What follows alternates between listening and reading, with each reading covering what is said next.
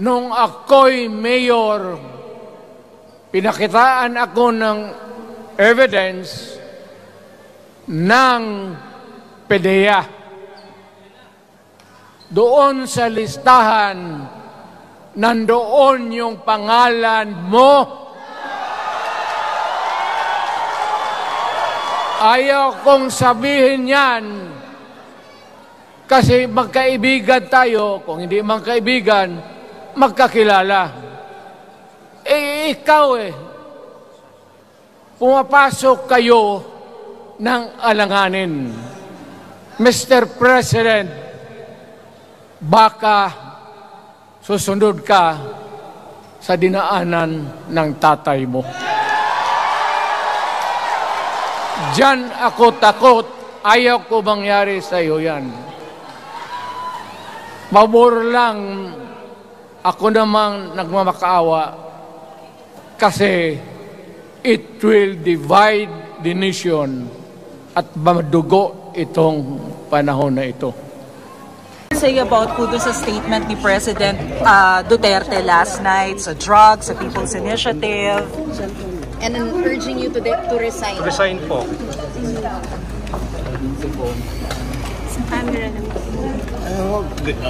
I think it's the fentanyl. Fentanyl is the strongest painkiller that you can buy. It is highly addictive and it has a very serious side effects. And PRRD has been taking the drug for a very long time now. When was the last time he told us that he was taking fentanyl? 5-6 years ago, something like that. After 5-6 years, it has to affect him. Kaya alagay ko, kaya nagkakaganyan. So, you know, I hope his doctors take better care of him than this. Hindi pinababayaan itong mga nagiging problema. But sir, can you categorically deny that you're involved in drugs para matapos lang yung... Okay na tayo. Thank you. Don't even dignify Okay, yung PDEA report. Thank you. Thank you, sir. Thank you, sir. Grabe na talaga yung nangyayari sa politics dito sa Pilipinas. At for somebody na hindi binoto yung either one of these two political dynasties, I'm just enjoying the fireworks from the sidelines. Okay, so ano ba nangyayari ngayon? At pag-usapan nga natin kung ano yung mga pwede mangyari moving forward and what should we take out of these things that are happening. Unang-una, nagbitaw ng mga Duterte with Baste firing the first shot by telling Marcos directly that he should resign. Then si former President Duterte naman ay nagsabi din na si Marcos is on the drug list daw, na kaibigan lang daw niya o kakilala niya kaya hindi daw niya sinali sa drug list.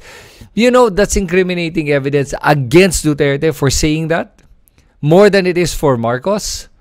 Because if it's true that Marcos was on that list tapos tinanggal ni Duterte yung pangalan niya to protect him, then that shows you na si Duterte ay namimili with his drug war, na hindi pantay-pantay ang hustisya. Yun ang problema sa kanyang statement. Kaya kung sinusuporta mo si Duterte, pakinggan mo yung mga sinasabi niya at ano ba ibig sabihin niyan, kung talagang fair ba yun and just. Tingin mo ba talaga ang mga pinatay ay lahat masasama o hindi, kaya baka kalaban lang ni Duterte? At yung mga kaibigan niya na totoong mga drug lord na mismo sinasabi nga ng mga tao, drug lord yung for example si Peter Lim, ay hindi nahuli at nakawala pa dahil kaibigan ni Duterte. Siya na mismo nagsabi na pumipili siya . With the accusation against Marcos, I don't know if it's true or not, but from what it seems like, it indicates that it could possibly be true. At idadagdag ko lang pala na interesting sa akin that si Amy Marcos is siding with Duterte. Ewan ko lang what's playing out underneath all of this. Ngayon, on the side of Marcos naman, nagbitaw na rin nagsalita si Marcos directly. Pero si Marcos naman was more measured. Kung si Duterte was unhinged, si Marcos was more measured in his approach.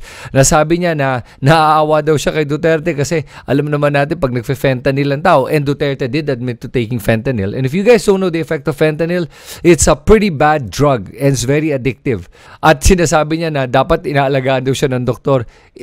Nakakatawa yung patama niya na pero padaplis pa . Pero nakikita mo na the gloves are off at yung banata nila ngayon is harap-harapan na.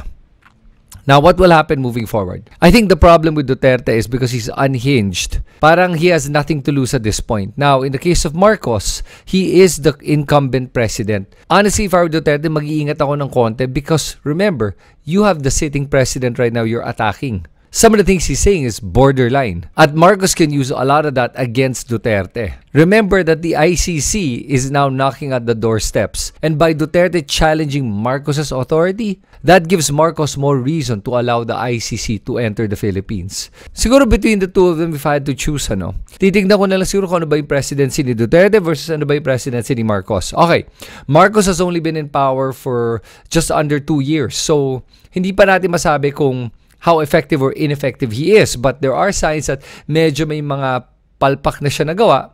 Pero kumpara natin kay Duterte na in the 6 years he's been in power, the corruption has been on a different scale.